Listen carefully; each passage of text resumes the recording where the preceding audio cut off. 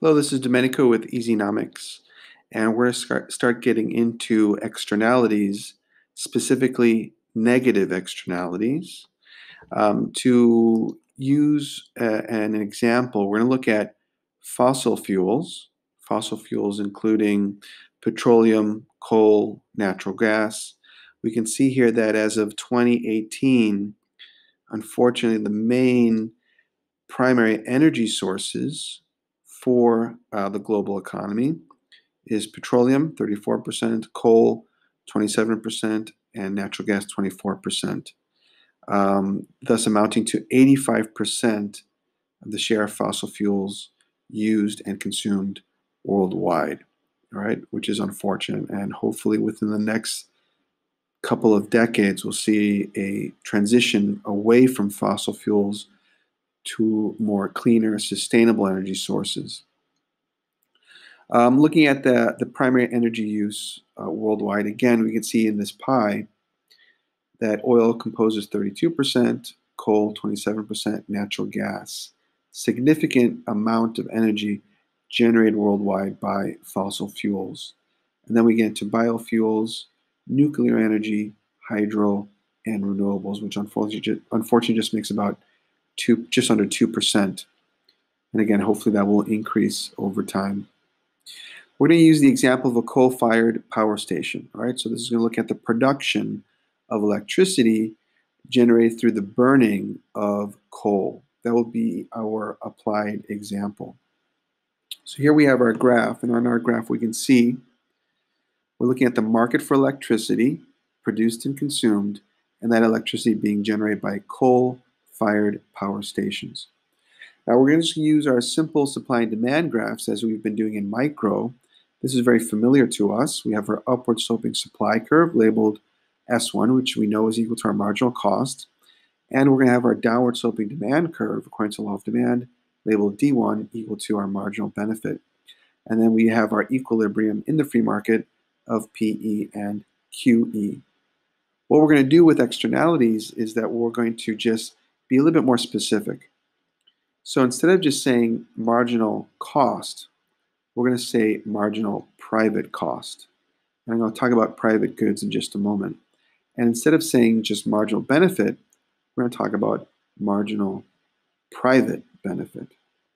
And in addition, instead of labeling our equilibrium as PE and QE, I'm going to label it instead as PM, price in the free market, M representing the free market equilibrium, and quantity, M representing the equilibrium quantity in the free market. So when we were looking at the free market in micro, as we've been doing for the past couple of chapters, we have really been looking at the exchange of private goods, the free market, and looking at the exchange of private goods. And private goods have two qualities. One, they're excludable. Right? It is your private property, thus you exclude other people from using it. And two, we will assume that it has the quality of being rivalrous, meaning that as you use it, its quality is diminished over time. Right? It becomes more and more of a used good over time. And so private goods have that characteristic.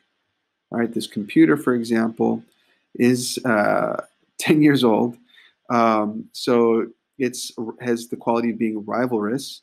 It's being diminished over time in terms of its quality, perhaps because its processing speed, its graphics, etc. And it's also excludable because I purchased it. It's my private property, and I exclude other people from using it. So we can understand how the demand curve represents our marginal private benefit, that as a consumer or as a household, when you consume goods, they become your private good, your private property, and as you use it, it's diminished over time. What about on the supply side? Well, suppliers also have their private goods. Right? When we look at the suppliers, right, if we look at the supply side, we know that suppliers or producers, they employ resources. They employ inputs, which is another word for resources, which is another word for factors of production. And factors of production include land, labor, capital, and entrepreneurship. So in order to generate electricity, the coal-fired power plant must purchase, let's say, for example, coal. And when that coal is purchased, it becomes the private property of the coal-fired power station. And in addition, they might employ other resources like labor. Now, they will employ labor, they will not own it, but that labor will be exclusive to the coal-fired power station because that employee is working only for this company for a period of time. Okay, so we can take that into consideration, that the supply curve represents the marginal private costs, the private inputs owned and employed by the firm, which compose their costs of production. Okay, hopefully that makes sense. So we know where S1 equals D1, or where the marginal private cost equals the marginal private benefit, it establishes a equilibrium price at PM, or price in the free market, and an equilibrium quantity at QM, where the quantity supplied equals the quantity demanded. That's pretty much what we've been doing so far in microeconomics. We already know this. Well, there's an additional cost that is not being illustrated, and that's what we want to take into account when we discuss externalities. So since this coal-fired power plant is burning coal, right, it's burning coal and emitting carbon into the atmosphere, we can take into account its impacts. So carbon emissions, when we look at that, carbon being emitted into the atmosphere is an input leading to climate change. And we're starting to see the impacts of climate change worldwide on the environment, on certain businesses, production disruptions in the economy as a result of adverse weather conditions, forest fires in Australia, freak snowstorm in Texas. Scientists will confirm whether or not that's a result of climate change. But these unusual weather patterns and how it disrupts the economy. In addition, we should take into account the impact on human health.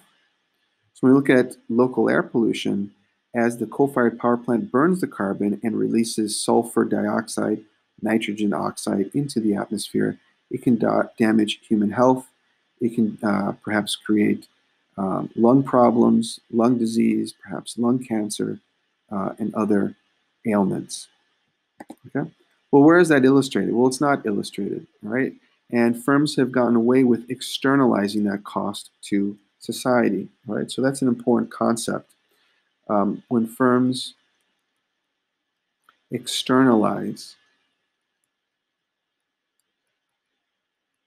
a cost onto society, that's what we call an externality.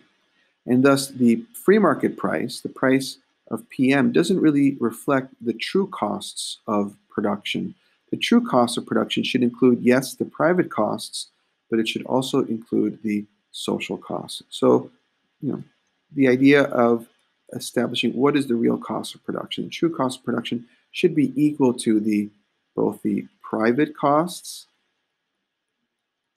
and the social costs. All right, and the social cost being the negative impact or the cost of a ton, 1 ton of carbon into the atmosphere. How much damage does that cause into the economy, on the environment, on human health? If we can quantify that, then we can establish an additional curve, which is this. All right, so that would be an illustration of these external costs. So S2 is equal to our marginal social cost, the cost to society of the damage done in terms of human health, the environment, and economic or political impacts of climate change, etc.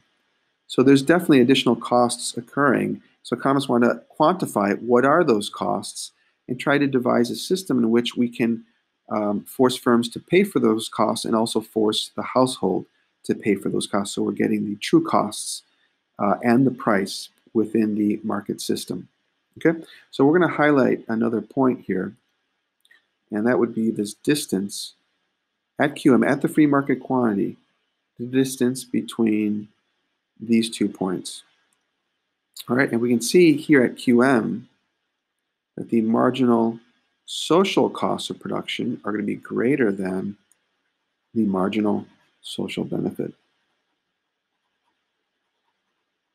And so our demand curve is not only equal to our marginal private benefit, it's also equal to our marginal social benefit. These are equal because the household is not generating any external problem when they consume electricity. There's no damage being done by the household when they consume electricity. The damage is being done on the production side, with the coal being burnt in the coal-fired power plant, being emitted into the atmosphere. That is where the damage is occurring. So we see marginal social cost is greater than the marginal social benefit. So at QM, the marginal social cost is greater than the marginal social benefit, which means that there is an over allocation of resources to the production and consumption of electricity generated by coal. So that is a welfare loss. This triangular area represents that loss to society. So where do we want to be?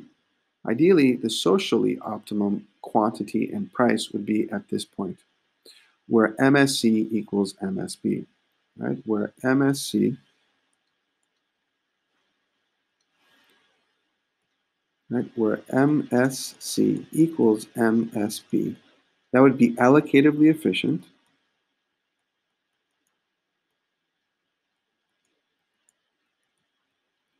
And that would provide an optimal price, where P optimum, again, we want to remember the optimal price, or the true price, or the true cost of production would be the private costs, the marginal private cost plus the marginal social costs. And it would also provide us the optimal quantity. What does society really want? We want less coal-fired power stations generating electricity and polluting the atmosphere. So that creates this new equilibrium. So where MSC equals MSB, we see the optimal price being generated and the optimal quantity being generated. So we would label this the optimal price, again, where the optimal price is the marginal private cost plus the marginal social costs, and we get the optimal quantity. Remember, in the free market, there's an overallocation, which means that society wants less.